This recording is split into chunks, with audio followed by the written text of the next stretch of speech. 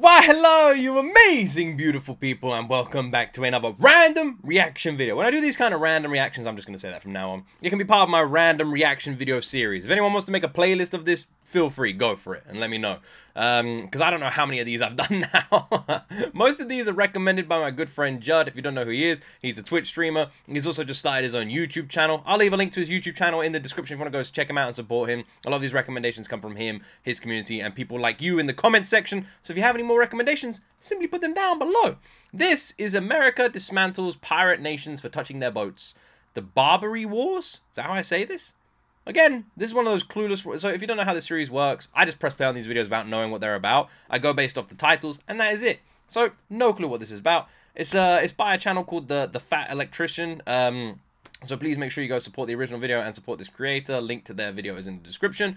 And without more talking from me, make sure you like the video. Make sure you subscribe as well. And also, we're going to be live tonight on Twitch if you want to join me for that. And check out our store, GOTgamesclothing.com. Links for everything's in the description.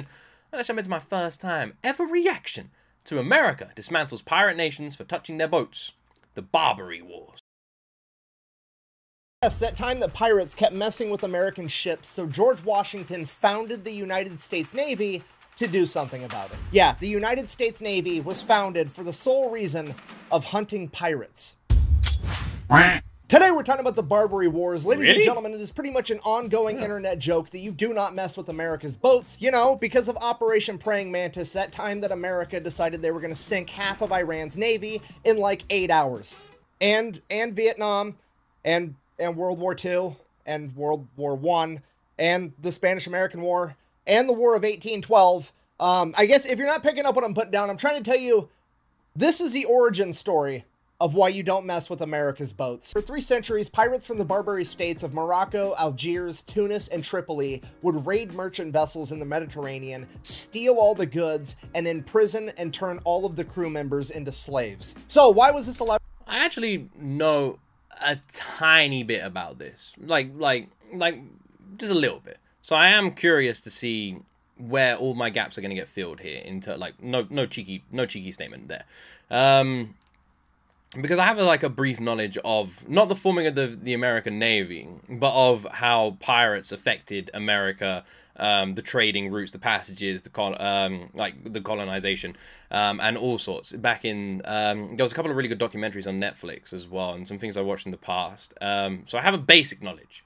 But I'm here to be educated by this, so let's go for it. To go on for over 300 years. Well, the only navies powerful enough to stop these pirates at the time were the Spanish, the French, and the British. And they all came to the same conclusion that it would be cheaper to pay off the pirates, giving them a yearly tribute to not raid their ships rather than go to war with them. So now those 3 empires aren't getting their ships raided, which is fine. That's a good thing, I guess. But here's the catch with it that they may or may not have known at the time, but they definitely figured out somewhere along the way. Now the pirates are only raiding all the smaller nations. Okay, it's like Walmart, Target, and Amazon getting together, encouraging shoplifting, knowing that they can shoulder the financial burden, but it puts all the other mom and pop stores out of business and they become the only ones selling goods. Except instead of retail stores, we're talking about entire nations. This goes on for literally hundreds of years, but America is still part of the British Empire, so they fall under their umbrella of protection, so it's never... It was also interesting because with like the Caribbean islands, a lot of I don't know the word for it, but like lords,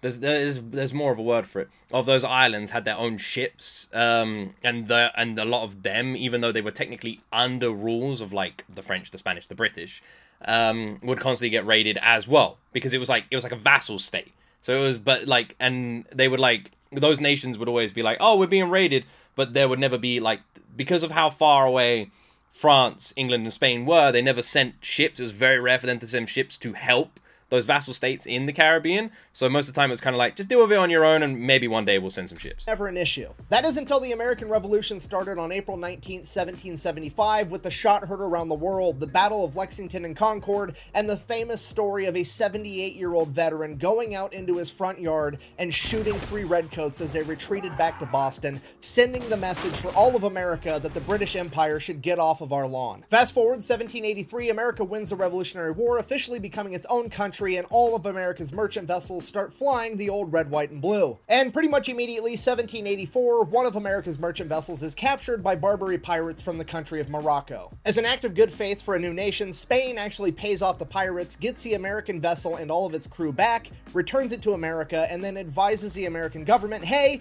you guys should start paying these guys off too. That's what all the big nations are doing. At which point, America's minister to France, a guy by the name of Thomas Jefferson, chimes in and he's like, no, absolutely not. I'm gonna go talk to him. Now, obviously, I'm paraphrasing here, but basically, Thomas Jefferson rolls up and he's like, hey, don't ever fuck with my boats ever again or else. At which point, the Sultan of Morocco is like, I'm sorry, who are you?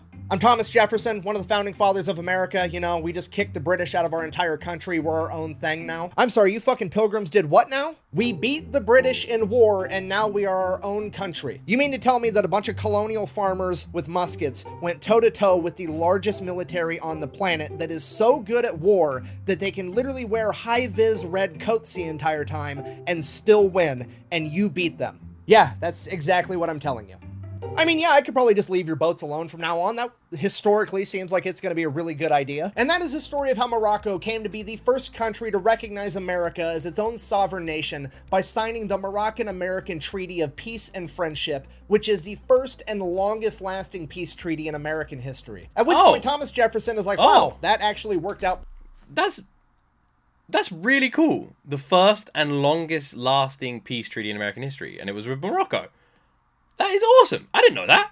That is a little bit. That is a lovely little bit of information there. How cool. How cool. Perfect. I'm going to go to the other 3 Barbary states and tell them the same thing now. But of course, there's going to be a catch with that. You see, there's 4 Barbary states, but Morocco's the only one that's actually truly independent, and the other 3 are just subservient branches of the Ottoman Empire. So Thomas Jefferson and John Adams go to talk to the ambassador of Tripoli, and they're like, hey, can all the Ottoman Barbary states leave our boats alone? At which point the ambassador informs them, absolutely not. You see, we're part of the Ottoman Empire. We don't need to listen to you. We're not scared of you guys. And it is our official stance that, and I quote, it was written in the Quran that all nations which had not acknowledged the Prophet were sinners, who it was the right and duty of the faithful to plunder and enslave. You know, unless they give us money, of course. Everything's got a price, apparently. So Thomas Jefferson is like, well, okay, we're going to war then. And that's when John Adams is like, whoa, whoa, whoa, calm down. Let's just pay the tribute so that our ships can be fine. We already disbanded the Continental Navy after winning the Revolutionary War. We don't have a navy to fight these guys. We just have to give them the money. So that's what happened. For the next 8 to 10 years, America would pay tribute every year to these 3 remaining Barbary states, and every year they wanted more and more money. So is this guy like the... I don't know if this reaction is even going to be fun to watch. I'm just sitting here like learning. I feel like I should be taking notes. I'm in like a class. This dude's a lecturer, and I'm like, yes, well, nice, fucking, really? That's what I'm feeling. So I don't even know if his reaction is going to be great. I do apologize. You guys are just watching me learn here. But I forgot what the hell I was going to say. Oh, yeah. Is he just like the historical version of the Y-Files? If you don't know who the Y-Files is, they're like it's similar to this. It's one guy who does these incredible videos where he goes into like, what's the word? Conspiracy theories. It's really cool. This guy is like the historical version of him. Money, and eventually even that wasn't enough because Algiers began attacking American vessels anyways. Okay, if you're not picking up what I'm putting down, I'm trying to tell you that for the first time in American history, somebody has fucked with one of America's boats and they're not immediately sorry about it. Yet. The president at the time, George Washington, goes to Congress and pretty much tells them what's going to happen because at this point in time, George Washington is basically the king of America. Nobody actually knows if he's going to step down from presidency or not. So he's like, hey, guess what? You guys are going to pass the Naval Act of 1794, establishing the United States Navy. And at the very top of that document, Navy. It very clearly states that the purpose we are building the United States Navy is so that we can combat Algerine corsairs, which is just a fancy word for state-funded pirates. Yes, I'm telling you that the founding document of the most powerful navy the world has ever seen at the top specifically states the sole reason for their creation is to hunt down and destroy pirates that had the audacity to fuck with one of America's ships. We've officially entered the find out portion of the story. America immediately commissions the bill. It's kind of funny when you think that literally the entire navy was created because they were like, hey, pirates, leave us alone. And old Jack Sparrow was like, no. And they were like, right, build a navy, boys. Build a navy. What do you mean we can't? We're going to build one. And then that is it. Did America literally become like one of the sole reasons for the ending of piracy in the world? Well, it hasn't ended at all. But you know what I mean. the ending of traditional piracy, you know, the old shiv me timbers piracy. Did it like that. Building of 6 enormous frigates covered in guns to go fight these pirates. Fast forward to when the frigates are done, it takes a couple years. It is now 1798, and George Washington has decided to step down from power, allowing for an election to happen, and we are now into the second president of America, John Adams. And John Adams decides he would rather keep paying tribute. Disappointed! America just created the Navy, spent $1 million creating all these frigates, and now John Adams isn't going to use them for their intended purpose. Come on. Obviously, a lot of people are upset, including his own vice president, Thomas Jefferson. So Thomas Jefferson, the vice president at the time, immediately begins campaigning to run against the sitting president in the next election. And one of his biggest platforms is that he is going to go fight these pirates rather than pay them tribute. And his slogan for this is, and I quote, "Millions in defense before a cent in tribute." Okay, just so we're clear, Thomas Jefferson's... I kind of love that. Millions in defense before a cent in tribute? That is a badass line, right? That is badass. We would rather spend all our money to stop you than give you 1 penny. Like that. Thomas Jefferson, you fucking... You're making me patriotic and I'm British. God damn. I like that line. Platform for running for president is, I'm going to spend millions of dollars in defense, which might as well be hundreds of billions of dollars at that point, because America no longer negotiates with terrorists, and I'm pretty sure my high school English teacher would refer to this as foreshadowing. So Thomas Jefferson wins the election. The entire world finds out that he's going to be... Yeah, it's kind of interesting, actually, when you think of it that way. Honestly, you've already built, what, 60 ships, was it? You might as well use them. The third president of the United States of America, and then on March 4th, the entire world finds out that he's going to be the third president of the United States of America, and then on March 4th, 1801, the day of his inauguration, he receives a letter from Yusuf Karmanali, the Pasha of Tripoli. If you don't know, Pasha is like the dictator, the king, the president, the main dude in charge. And at this point, Thomas Jefferson, the guy who just ran an entire presidential campaign on, I'm gonna go fight pirates, is thinking in his head, like, maybe this guy found out that I'm about to send a navy over there to beat him up, and he's gonna send an apology. Maybe he wants to sign a peace treaty like Morocco did. This is already working out great. I might not even have to send my navy over there. He opens the letter, and Pasha Yusuf Karmanali has decided that he is going to poke the Pilgrim King, because he is now demanding that because of the new administration, the United States owes him an extra $225,000 in tribute. And Thomas Jefferson is pissed. You're trying to get crazy with this. You know I'm local. Originally, Thomas Jefferson was going to have to go to Congress, get permission to activate the Navy to send him over there to fight these pirates, but not now. He's so mad we're activating the Rainbow Shortcut to ass-whooping land, and Pasha Yusuf is going to have... The fucking Rainbow Shortcut to ass-whooping land? What even is that line? Bro is doing, like, rap battle lines. That's so good. I love it. Have some consequences immediately, because he's sending the Navy today. But like I said, it takes a literal act of Congress to send the U.S. Navy over there on a military mission. So Thomas Jefferson is like, that's fine. We just won't send them on a military mission. Fill up one of our frigates with a bunch of gifts and peace offerings for Pasha Yusuf, and then give it a nice healthy escort of other frigates to defend it, and send them on their merry way to deliver the gifts. Right after he gives the commander of the United States Navy the standing order that he is also to defend any American citizen or ship from any potential aggression.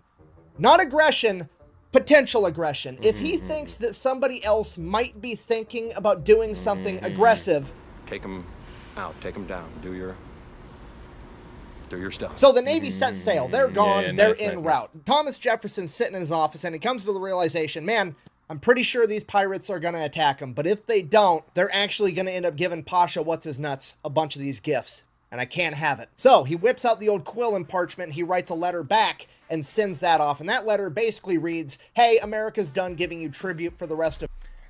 I was about to say, he needs to somehow guarantee that they get attacked, you know? Somehow. But surely you would be a complete and utter idiot to see, like, this giant-ass terrifying navy and be like, attack them! And it's like, well, maybe no, attack them. Maybe. But yeah, obviously they don't want to give him like a big ass boat full of presents when he's being a bit of a douche. To forever, F off. And obviously the letter makes it there first, at which point Pasha goes to the American consulate building and chops down the flagpole with the American flag on it. You gotta love that he sent a letter basically just saying, yeah, we're not paying you no more, fuck you. In that part of the world is how you declare war. So the US Navy shows up off the coast of the Barbary States, the pirates attack them because they've already declared war, the US Navy defends themselves, word gets back to America, Congress then is like, oh, hey, we're at war, we're gonna go ahead and give Thomas Jefferson permission to use the United States Marine Corps at his discretion. And this is why, to this day, the United States Marine Corps is the only branch of the US military that can be sent and deployed anywhere in the world without congressional approval. So for the next 2 years, the US Navy and the Marine Corps set up a naval blockade and just go on a pirate hunting extravaganza until October of 1803. Wait, how many? Did you say 2 years? And just go on a congressional approval. So for the next 2 years, the US Navy and the Marine Corps set up a naval blockade and just go on a pirate hunting extravaganza until October of 1803, when the US... It's kind of crazy when you think that these countries literally set up their entire premise of just raiding and plundering trading vessels, and they would only not do it if people paid them. Crazy. USS Philadelphia would get hung up on an uncharted reef right off the coast of Tripoli. The pirates seize this opportunity, they attack the USS Philadelphia, board it, take the crew hostage, and then over the next couple months they were able to repair it enough to get it back into the harbor at Tripoli, where they then anchored it in place and used it as fixed artillery because it had way more guns than any other vessel they had. Cue our first main character, Stephen Decatur, the commander of the USS Enterprise, America's unofficial flagship. He decides that he's going to don his plot armor, take the... Is that why they named it that in Star Trek? I kind of like the idea of that being the reason behind the naming of it. I don't know if it is, but I'm a believe it is. I'm a believe it is. USS Enterprise out and acquire himself a pirate ship, which he does. He then takes that pirate ship and the USS Enterprise and sails both of them to Sicily, where he hires 5 Sicilian mercenaries that know how to speak Arabic. They then sail back to Tripoli, where Decatur and 80 Marines are going to go below deck of this pirate ship, which has now been christened the USS Intrepid, as the 5 mercenaries are going to sail directly into the heart of the harbor, pretending to be Barbary pirates. They then go directly to the USS Philadelphia, 80 Marines and Stephen Decatur run out, kill the entire crew of pirates that are on the USS Philadelphia, and reclaim it. Unfortunately, the USS Philadelphia is too damaged to actually be used as a ship ever again, at which point Stephen Decatur decides, fine, we're just going to burn the entire thing to the ground, because if we can't have it, nobody can. Deprive the enemy of nice things. I'm pretty sure Sun Tzu said that. So that's exactly what they do. They light the USS Philadelphia on fire, they're positive it can't be put out, and then they bounce. Not a single American is injured, and Stephen Decatur is hailed a hero because he has now led what is, in my opinion, America's first special operations mission. So now that that's taken care of, the problem at hand is that the crew of the USS Philadelphia is still being... That is actually a really cool story. There was like a book I read, a Chris Ryan book on the Falklands War that had like a similar kind of story. Obviously, very similar being like, you know, open to massive interpretation there. I love stories like that. Is there like a book based on like that story? That story alone sounds really interesting. Being held hostage by the Barbary pirates, and the problem at hand is that the crew of the USS Philadelphia is still being held hostage by the Barbary pirates, and they want a ton of money in exchange for them back. However, America no longer negotiates with terrorists, and that's not an option. Cue our next 2 main characters, William Eaton and Presley O'Bannon. And before I know the name William Eaton. Presley O'Bannon, as in the USS O'Bannon, the Fletcher-class destroyer from World War II that sank a Japanese submarine with potatoes. So they go in and they pitch their idea of... I'm gonna need some information on that story there. How the hell did anyone sink a submarine with potatoes? They just dropped potatoes off of the... What Please explain. What the hell happened there? That definitely needs more. I need more. I need more. That sank a Japanese submarine with potatoes. So they go in and they pitch their idea of how they're going to get the crew of the USS Philadelphia back, and it is, by every definition, a special operations mission. Basically, they want to take themselves 2 dudes plus 6 Marines for a total of 8 guys, and they're going to get dropped off in Egypt, because in Egypt is Yusuf Karmali's brother that is living in exile because Yusuf kicked him out because he is technically the rightful heir of Tripoli. So they're going to get that guy and all the buddies that are loyal to him, like 500 men, and then they're going to march them through the desert to Derna, where they are then going to use them to fight and take over the city and exchange the city for the crew of the USS Philadelphia. And upon hearing this ridiculous plan, the US military leadership is like, whoa, whoa, whoa. You want to take a small contingency of men, be dropped off in a foreign country, meet up with a rebel leader who already has a bunch of men, and then convince him that you're going to help him overthrow a current dictator, and then he can be the new dictator, and basically we're using other people to fight other people that we don't like to benefit us, and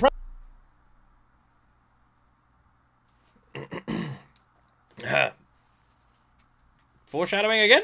Presley, O'Bannon, and Eaton are like, yeah, that's pretty much exactly it. And the government is like, this is a terrific idea. I mean, we're probably never, ever going to do anything like this ever again. And we're not going to have an entire branch of special forces that specializes in it. Sorry, anyways, that's exactly what they do. They get dropped off in Egypt. No, definitely aren't some major, huge, controversial issues to come out of this decision.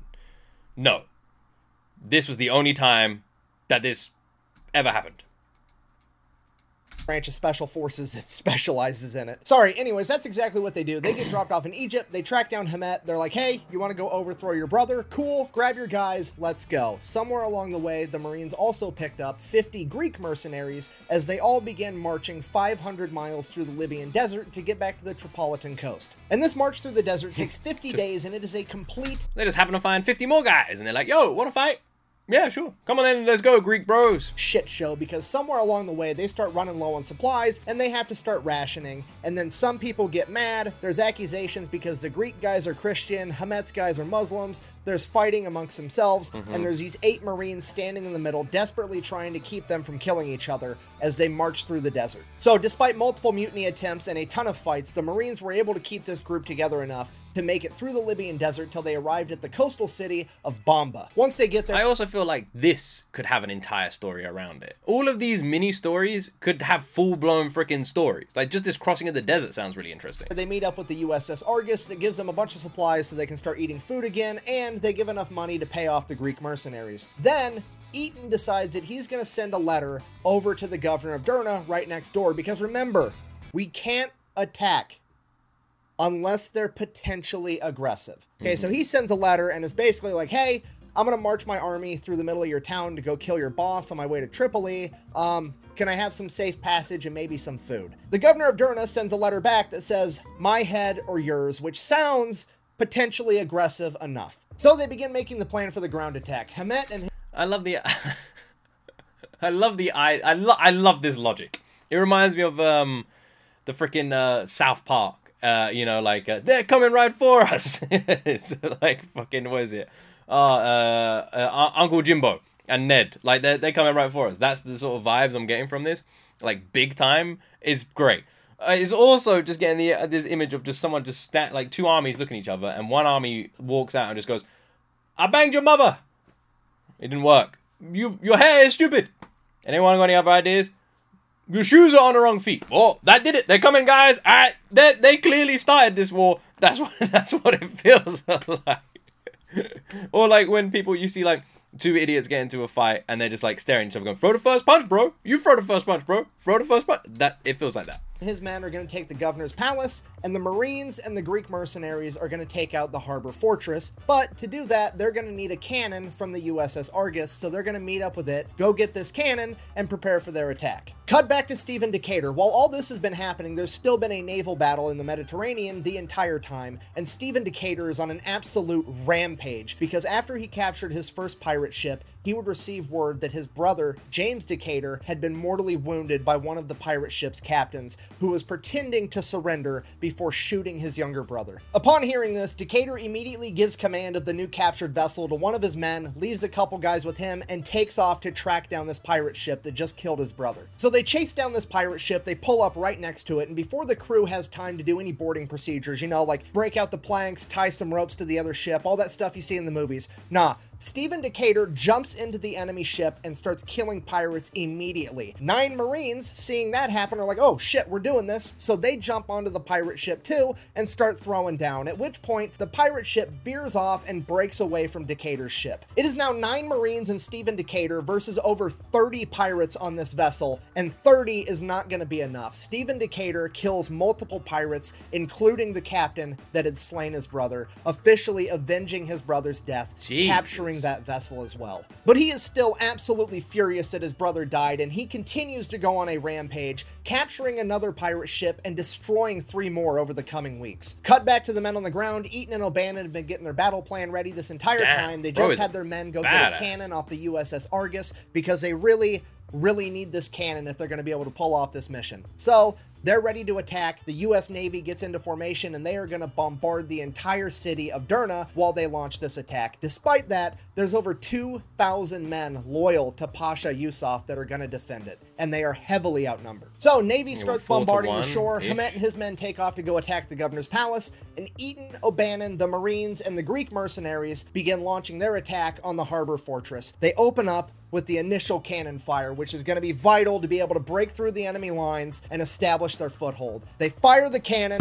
I feel like this dude is building up this cannon fire that's supposed to be incredibly vital to fail. I don't know. He's making a big deal about it. This cannon is so important. This cannon is everything. Without this cannon, the mission... We lost the cannon. That's what it feels like is coming. Vital to be able to break through the enemy lines and establish their foothold. They fire the cannon. As they go to reload and fire it again, they realize that they had accidentally forgot to take the ramrod out of the cannon and shot that at the enemy too. Now the cannon's completely out, and they're kind of like, oh shit, what do we do? What do we do? And Presley O'Bannon just charges into battle as the other Marines follow behind him and the Greek mercenaries behind them. They attack so quickly and so violently that they're able to overrun the entire enemy fortress before anybody really knows what's going on. And Presley O'Bannon becomes the first American ever to raise the Star-Spangled Banner over a foreign battlefield. This battle, the taking of the Tripolitan coastal city of Derna, is enshrined in Marine Corps history in the Marine Corps hymn with the line "From the halls of Montezuma to the shores of Tripoli." And it is also where the Marine Corps would get their first nickname ever, because the 7 Marines present for this battle fought so hard and so violently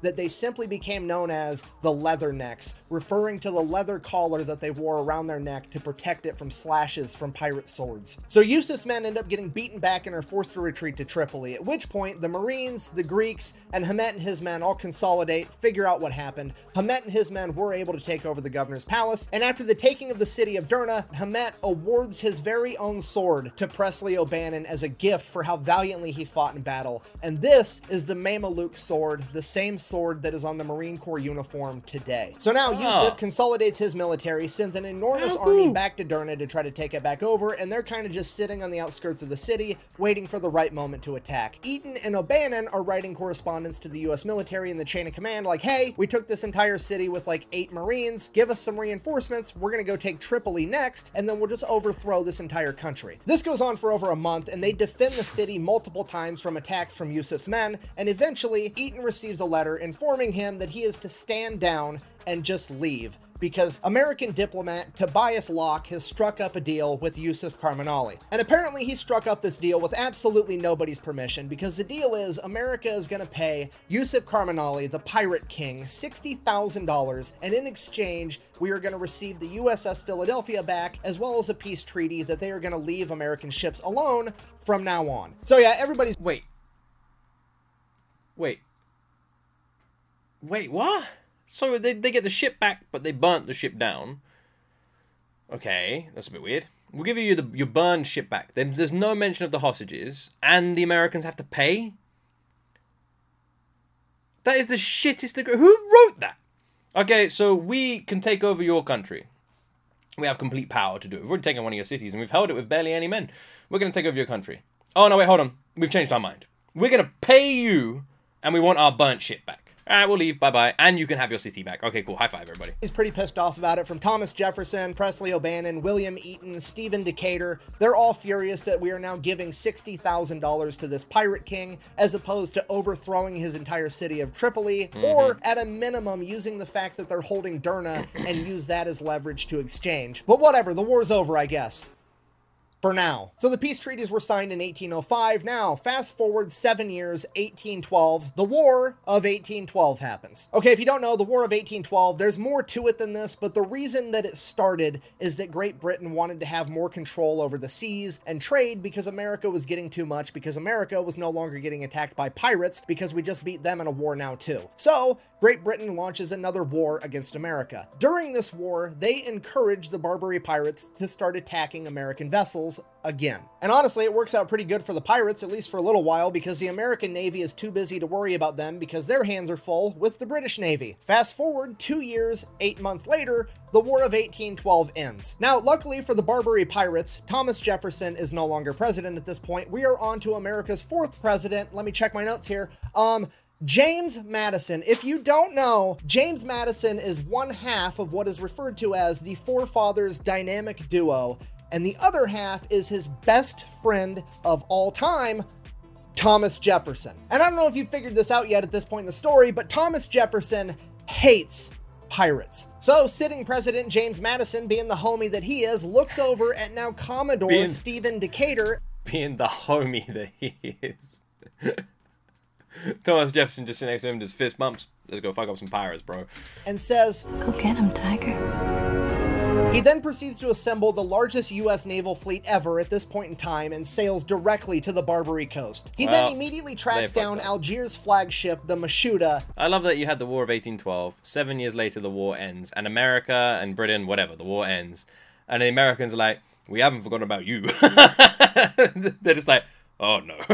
Oh, bro, we fucked up over here. Uh-oh. Takes it out, captures over 400 members of its crew, and the ship itself. He then proceeds to take all of his gunboats directly to Algiers, park them in the port, and say, here's the deal. You're gonna surrender, and you're never gonna collect tribute from anyone ever again, or I'm gonna overthrow your entire country. Obviously, they take the first option, at which point Decatur's like, okay, cool, next order of business. You're also gonna pay me back for all the US merchandise that you plundered during the War of 1812. And they're like, okay, here you go. They give it to him. He then proceeds to sail his fleet next door to Tunis and tell them the exact same thing, ordering them to sign a peace treaty, never raid an American vessel again, and then collects a bunch of money. He then sails them next door again to Tripoli and does the exact same thing, collects all this money, gets the peace treaties. The Barbary pirates never mess with America ever again. Decatur and his fleet sail back home, and he tells the government what happened. The American government is blown away at the results that Decatur was able to achieve when asked how he managed to not only get peace treaties without too much violence, but also get a bunch of money and concessions on top of it. All Decatur said was, peace was achieved through the mouth of our cannons, at which point he was given the nickname the conqueror of the Barbary pirates. And with the rest of the world seeing a new country in— Why does no one talk like that anymore, man? Everyone these days just talks, everyone's just boring. Like, imagine, like, I want more people to talk like this. Peace was achieved through the mouth of our cannon. I want more people to sound like they're Arnold Schwarzenegger characters in a Predator movie. That's what I want. The conqueror of the Barbary pirates. And with the rest of the world seeing a new country in its infancy stand up for itself against the Barbary pirates and winning, they would start doing it too, and everybody started fighting back and quit paying tribute to the Barbary pirates, and in the coming years, they would fade into nothing as their 300-year reign of terror had come to an end. So in conclusion, the moral of the story is, please, for the love don't touch American boats. of God, do not mess with America's boats. Thank you for watching. Best way to support the channel is go buy some merch over at thefatelectrician.com. Quack bang out. Quack bang out? That's his intro? Why? Quack bang out? Alright, fair enough. Thefatelectrician.com. Go get his merch over there if you want to support this dude. Whenever I do reactions to a channel, I always try and make sure if they ever plug their own stuff to plug it too. Because we literally just watched his video. Oh, so we gotta show him some love. I'll leave a link to his video in the description. Make sure you go check it out. And go check out his website as well, if you want to get some of his merch. Alright, so, pirates pissed off America. America decided, right, build a huge army. And then they fought back with the pirates. What is most intriguing for me, and some information I didn't know, was that the pirates were not so much just like sailing around the ocean, you know, like Pirates of the Caribbean style, you know, just doing what they want. And they were more like, what's the word? An organized military organization from these multiple different countries under the Ottoman Empire, raiding ships and vessels more for what they would deem at that time as religious reasons. We won't talk about the money, obviously, because we don't want to get into any kind of debates around that. But yeah, interesting. It would be the equivalent of any nation, to put it in like the simplest terms, it'd be any country, let's say Ireland, one day just decides that they're going to send 100 ships around the world to just plunder and raid people, and they then call those ships pirates, when really they're not really pirates, even though they are pirates, because pirates are criminals, but they're pirates to a certain nation, but like doing the actions of what the other nation wants. That I didn't know. Just makes it seem like more, like, I don't know the word, suspicious, you know? Like, it's crazy that these countries, that was their, like, what a weird thing to do. To be like, okay, our whole point in our navy or our ships is to raid other people's. And it's like, but why? And it just, I have no reason for it, and no one is safe. It's like, that's just what we do because we believe that it is our religious right to do so. Seems incredibly strange. You know? Like, that whole point for 300 years was based on that. Crazy. But yeah, and then America decided, no, we don't really like the idea. It's funny. It's just like, it is the like movie equivalent of when you have a bully at a school and a new kid joins that school, and the new kid is stronger than the bully, and the bully's like, you gotta pay me your lunch money, and the new kid's like, no. That's what it felt like, you know, in the simpler terms. America just wasn't having it. And based on America's actions and reinforcing their own navy and doing what they did, then meant that the oceans were safe for every nation. It's kind of cool when you learn about the history like this and how much it affects the future and how much it affects the future going forward. Massively so when you think that the whole point in everything we just heard was about the Barbary Wars and the dismantling of these pirates. But due to the actions and missions that unfolded in this idea, resulted in future things for America. The no negotiation with terrorists, the like using nations to perhaps infight or fight against other nations, you know, and certain other foreshadowing elements and special force operations and all these things that were then implemented today. You know, all these things that started simply because of pirates, like all of these ideas and choices that they made that shaped a lot of the military ideas of America in the future based on this one story. You don't realize how impactful this whole story has been until you start highlighting things like that, and then it becomes crazy. One story about pirates shaped so many different organizations and ideas and tactics in American military. The whole future was changed because of these one actions. Yeah. Really, really cool story, and I really liked how the fat electrician explained it. He did a really good job. I love stuff like this. I love learning more about history. History is so interesting, you know? I feel like anyone who just turns a blind eye to historical events is just really missing out on some incredible stories, because if you want people to remember you now, then you have to remember the past. Otherwise, why should people remember you, you know? And there's so many amazing historical tales that we should all learn from. And tons. We're so obsessed with, like, modernized TV and science fiction, which I am too, that we sort of forget about all these amazing historical stories. And there is a lot. And this is a really cool one. A lot of stuff I didn't know in here. Anyway, if you have any other recommendations of things you'd like me to react to and see, put them in that comment section down below. Be sure to go support the Fat Electrician's channel. Thank you so much for watching. And if you enjoyed this reaction, please like the video and please subscribe for more as well by pressing that subscribe button. Have yourselves an amazing day. And as always, my friends, you will see me in the next video.